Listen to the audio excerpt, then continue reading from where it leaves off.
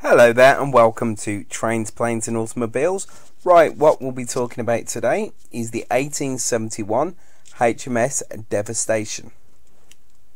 Leader of a class of two revolutionary battleships, mastless and with their guns mounting in traversing turrets, constructed for the Royal Navy in the 1870s. Built during a time of transition for a service which was ultra-conservative, the two ships of the Devastation class were sure to be controversial.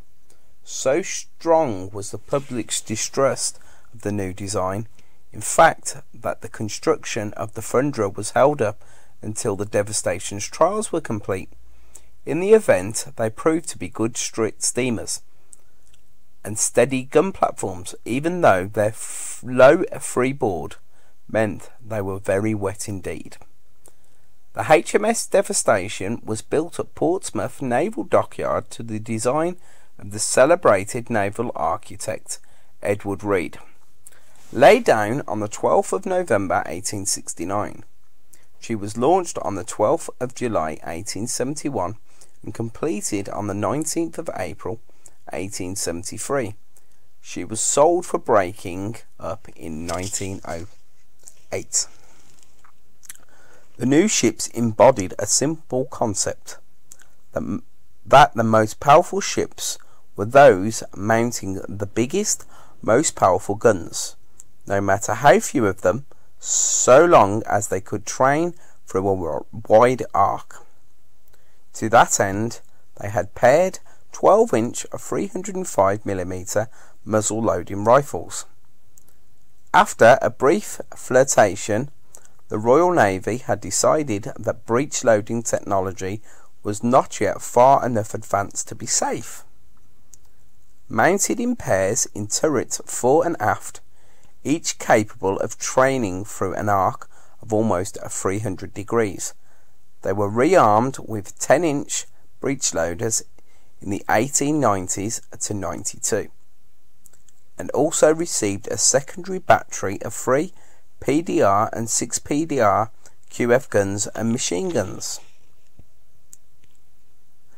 The HMS Devastation was a battleship. She had a one-shaft, two-cylinder pen truck engine producing 6,640 IHP. She had a length of 93.6 meters or 307 feet, a beam of 19 meters or 62.25 feet. She had a weight of 933 tons.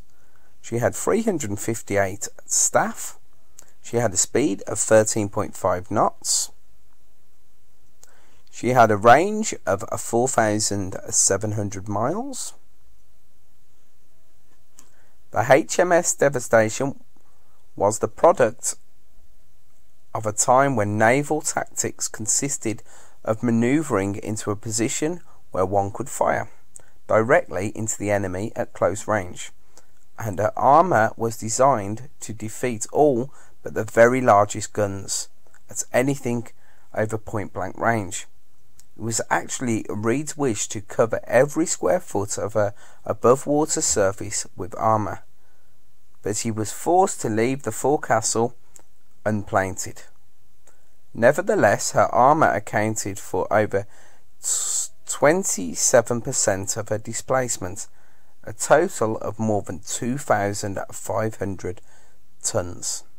So a pretty armoured, very early battleship called HMS Devastation. Pretty cool early ship. Thanks for looking. Please like, comment, subscribe, or add more details if you want to. Thanks for looking. Bye bye.